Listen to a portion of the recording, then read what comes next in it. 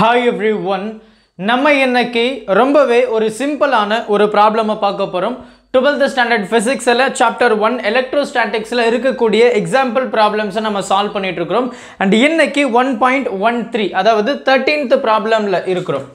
so 13th example problemல இருக்கிறோம். ரொம்ப சிம்பிளான ஒரு கான்செப்ட் தான். so பொறுமையா क्वेश्चனை அண்டர்ஸ்டாண்ட் பண்ண ட்ரை பண்ணுங்க. so என்ன அப்படின்றத நம்ம பார்க்கலாம். so consider a point charge plus q. so plus q அப்படின்ற ஒரு charge இருக்கு placed at the origin and another point charge அதுவும் ஒரு point charge அதனுடைய வேல்யூ என்ன சொல்லியிருக்காங்க அப்படின்னா -2q அப்படின்னு சொல்லியிருக்காங்க placed at the distance of 9 cm from the charge plus q அதாவது ஒரு plus q இருக்கு. அண்டர்ஸ்டாண்ட் பண்ணுங்க, क्वेश्चन அண்டர்ஸ்டாண்ட் பண்ணுங்க. plus q அப்படின ஒரு சார்ஜ் இருக்கு. இந்த plus q அப்படிங்கற சார்ஜை வந்து நம்ம ஆரிஜின்ல பிளேஸ் பண்ணியிருக்கிறோம். and இந்த plus q அப்படிங்கற ஒரு சார்ஜ்ல இருந்து 9 என்ன சொல்லி இருக்காங்க மீட்டர், ரைட்? சோ 9 மீட்டர் தள்ளி இன்னொரு சார்ஜ் வந்து பிளேஸ் பண்ணியிருக்காங்க. சரி, இரண்டாவது சார்ஜ் வந்து பிளேஸ் பண்ணியிருக்காங்க. அது என்ன சொல்றாங்க அப்படினா -2q அப்படினு சொல்லி இருக்காங்க. என்ன கேக்குறாங்க அப்படினு பார்த்தோம்னா determine the point between the two charges. இந்த ரெண்டு சார்ஜுக்கு இடையில ஒரு பாயிண்ட், ஆனா அந்த பாயிண்ட்ல என்ன இருக்கணும் அப்படினா எலக்ட்ரிக் பொட்டன்ஷியல் எது ஜீரோவா இருக்கணும். எலக்ட்ரிக் பொட்டன்ஷியல் வந்து 0 அப்படினு சொல்லி கொடுத்திருக்காங்க. and we know that இல்லையா, சோ எலக்ட்ரிக் பொட்டன்ஷியல் அப்படின்றது நம்ம என்ன சொல்லுவோம், ஒரு சார்ஜுக்கு மேல நம்ம எவ்வளவு வர்க் பண்றோம் அதுதான் வந்து electric potential, right? in the previous problem we know இல்லையா. சோ ஒரு சார்ஜுக்கு மேல நம்ம எவ்வளவு வர்க் பண்றோம் அதை தான் வந்து நம்ம எலக்ட்ரிக் பொட்டன்ஷியல்னு சொல்றோம். அந்த சார்ஜுக்கு மேல நம்ம வர்க் பண்றது எப்படி இருக்கும், நெகட்டிவ் கிரேடியன்ட் நம்ம படிச்சிருப்போம்.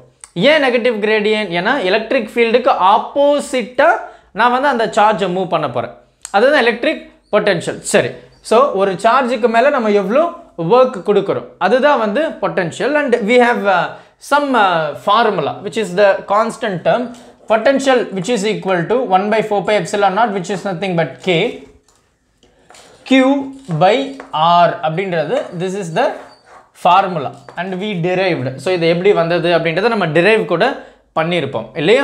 சோ இங்க என்ன கேக்குறாங்க அப்படினா இப்போ எனக்கு ரெண்டு சார்ஜ் இருக்கு. இந்த ரெண்டு சார்ஜுக்கு இடையில ஒரு பாயிண்ட் இருக்கும்.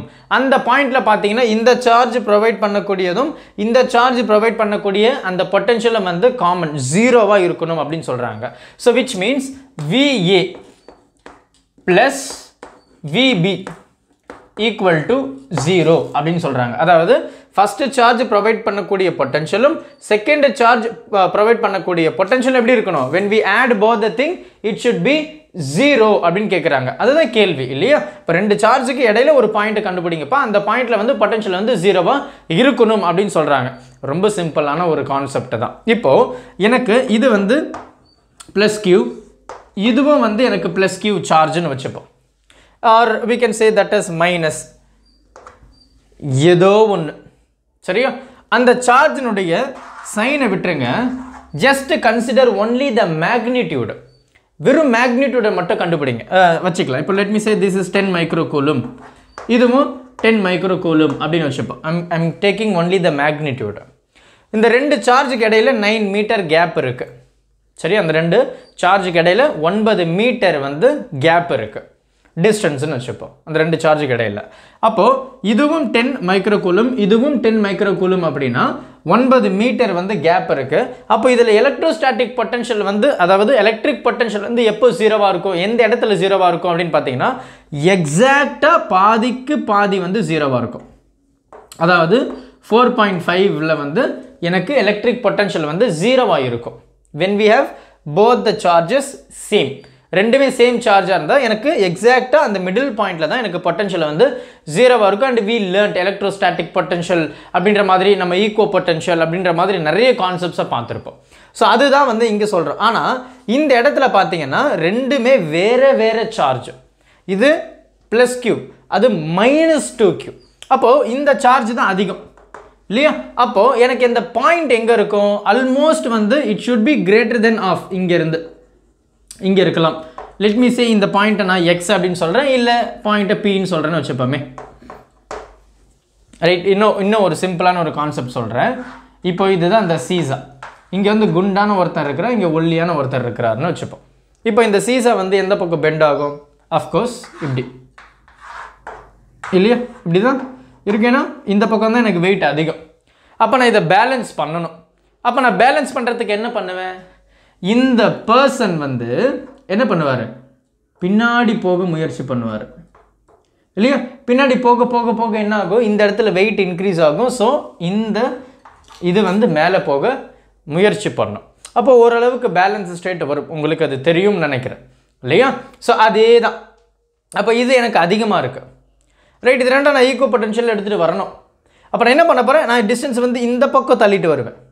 ஏன்னா இது அதிகமாக இருக்குது. அப்போ நான் இந்த பக்கம் தள்ளி ஆல்மோஸ்ட் பார்த்தீங்கன்னா இந்த சார்ஜுக்கும் இந்த சார்ஜுக்கும் இடையில இருக்கக்கூடிய அந்த பொட்டன்ஷியல் வந்து எந்த இடத்துல ஜீரோவாக இருக்கும் அப்படின்னா ஆல்மோஸ்ட் இதுதான் ஆஃப், இதுதான் 4.5 அப்படின்னா இந்த பக்கம் கண்டிப்பாக இருக்க வாய்ப்பே இல்லை. ஏன்னா இது அதிகம். அப்போது இந்த பக்கம் தான் இருக்கும். அதனால தான் நான் இங்கே வரைஞ்சிருக்கிறேன். அப்போ இந்த டிஸ்டன்ஸ் என்ன அப்படின்றது நமக்கு தெரியாது. Let me say that is X. எக்ஸ்ன்னு வச்சுப்போம். நமக்கு என்ன தெரியும்? இந்த மொத்த டிஸ்டன்ஸ் 9 சொல்லியாச்சு. அப்போ இதில் இந்த பாதி எக்ஸ்னா இந்த பாதி என்னவா இருக்கும்? டோட்டல் மைனஸ் எக்ஸ் இல்லையா? டோட்டல் இந்த எக்ஸ் போச்சுன்னா இந்த இது வரும். அப்போ சப்போஸ் இது வந்து எனக்கு 1 அப்படின்னா 9 - 1 வந்து 8 ஆகிடும். அப்போ டோட்டல் டிஸ்டன்ஸ் பாருங்கள் 9. இதுதான் கான்செப்ட். அப்போது இந்த சார்ஜ் ப்ரொவைட் பண்ணக்கூடிய பொட்டன்ஷியல் என்ன? VA. செகண்ட் சார்ஜ் ப்ரொவைட் பண்ணக்கூடிய பொட்டன்ஷியல் என்ன? VB. நமக்கு என்ன கேட்குறாங்க? பொட்டன்ஷியல் வந்து ஜீரோவாக இருக்கணும்னு சொல்லியாச்சு. அப்போ இது ரெண்டுத்தையும் நான் ஆட் பண்ணுறேன். எனக்கு பொட்டன்ஷியல் ஷுட் பி 0. இப்போ நம்ம போடுவோம் அதே ஃபார்முலா K. சரியா? இந்த ஃபஸ்ட்டு சார்ஜ் அதாவது பொட்டன்ஷியல் இருக்கக்கூடிய ஃபஸ்ட்டு சார்ஜ் என்ன? Q தான்.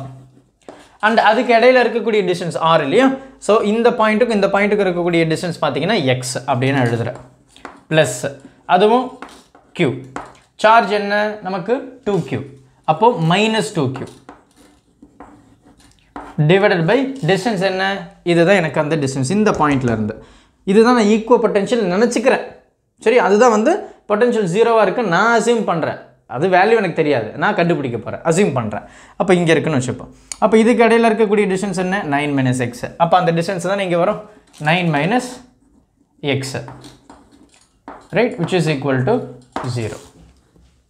அப்போ இது ப்ளஸ்ஸு இது minus. So which is nothing but minus இல்லையா?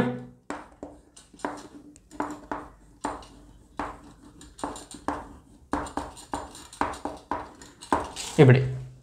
ஆர்எல்ஸ் நீங்கள் இங்கேருந்தே நம்ம எடுத்துக்கலாம் டைரெக்டாக VA ஈக்குவல் டு -VB. ஏன்னா இந்த டைம் இந்த பக்கம் போயிடுச்சுன்னா மைனஸ் ஆகிடும். ஸோ அப்போது எப்படி பார்த்தாலுமே எனக்கு இங்கே மைனஸ் அப்படின்றப்போ எனக்கு ஆல்ரெடி எனக்கு இங்கே கிடைக்கிற வேல்யூ என்னது? -2Q. அப்போ மைனஸ் இன்ட்டு மைனஸ் ஆல்ரெடி அங்கே ஒரு மைனஸ் இருக்கும். இந்த மைனஸ் எடுத்தால் ப்ளஸ் ஆகிடும். அப்படி நீங்கள் போடலாம். இல்லைனா இந்த டேர்மை இப்போ நீங்கள் அந்த பக்கம் எடுத்துகிட்டு போயிடலாம். அப்போ என்ன ஆகிடும்? இங்கே மைனஸ் இருக்குது, அந்த பக்கம் போச்சுன்னா ப்ளஸ். அப்போ KQ ரெண்டுமே ஒரே மெத்தடு தான். K2Q. சரி, இப்போ இதெல்லாம் கேன்சல் பண்ணலாம். K கேன்சல் பண்ணலாம், K பண்ணலாம். K கியூப் வேறு எதுவுமே கிடையாது. அப்போது இந்த Rன்றது என்ன? X இல்லையா? So X. அப்போ 1/x which is equal to 2 9 - X. அப்போ 2 9 - X. அப்போ இது போயிடுச்சுன்னா 9 - X which is equal to 2x. So 9 which is equal to 3x. X equal to இந்த 3 வந்துச்சுன்னா 3 அப்போ 3 மீட்டர். அப்போது X உடைய டிஸ்டன்ஸ் என்ன? 3 மீட்டர். அப்போ 3 பாருங்கள், நமக்கு 4.5க்கு இந்த பக்கம் தான் இருக்குது. அப்போ என்ன சொல்லலாம்? இந்த சார்ஜ் தான் அதிகம் when compared to this charge. அப்போ எனக்கு இந்த எக்ஸாக்டாக இந்த பாயிண்டில் தான் எனக்கு என்ன இருக்குது? எலக்ட்ரிக் பொட்டன்ஷியல் வந்து ஜீரோவாக இருக்குது. அந்த டிஸ்டன்ஸ் தான் 3 சென்டிமீட்டர். அப்போது இது 3 சென்டிமீட்டர்னா இது என்னவாக இருக்கும்? 9 - 3 which is equal to 6 metre. சென்டிமீட்டரில் metre, 6 metre. சரியா? இவ்வளோ தான் கான்செப்ட். பொறுமையாக பாருங்கள், கண்டிப்பாக ரொம்ப ஈஸியான ப்ராப்ளம். அண்ட் இதே தான் பார்த்தீங்கன்னா நமக்கு NCERT சிலபஸ்லையும் கொடுத்துருப்பாங்க. NCERT சிலபஸ் பார்த்தீங்கன்னா சாப்டர் 2ல் எக்ஸாம்பிள் 2.2 அப்படின்னு நினைக்கிறேன். S, example 2.2. அதுக்கப்புறம் நியூமரிக்கல் ப்ராப்ளம் பார்த்தீங்கன்னா ஃபஸ்ட்டு ப்ராப்ளம் இதே கான்செப்ட் தான் நாங்கள் கூட சால்வ் பண்ணியிருப்பேன். நீங்கள் அதை ரெஃபர் பண்ணுறதுனா கூட ரெஃபர் பண்ணிக்கங்க, இன்னும் அந்த கான்செப்ட்ஸ் வந்து உங்களுக்கு புரியும் அப்படின்றதுனால. சரி, ஸோ பொறுமையாக பாருங்கள். டவுட்ஸ் எதுனா இருந்தது அப்படின்னா மறக்காமல் கமெண்ட் பண்ணிவிடுங்க. Thank you. help others with a smile.